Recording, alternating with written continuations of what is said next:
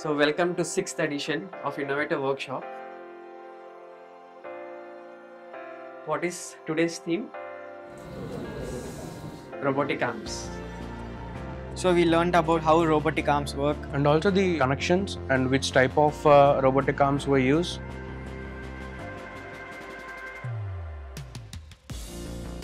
So whatever the mechanical structure that you are seeing here, these are called as links. For a robotic arm, this is the job. So basically they just gave us a glimpse of what robotics actually is. Before actually implementing it physically on the real world, we actually implement it in a simulation environment. Like the way I have fingers, robotic arm will have grippers. We have learned the applications of robotics arms, for example, in medical industry, in agriculture, all this stuff. We got good ideas about this.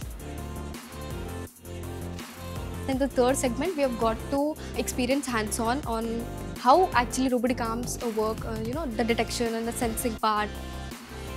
Many people came to know about ROS operating system and they started simulation in Gazebo as well.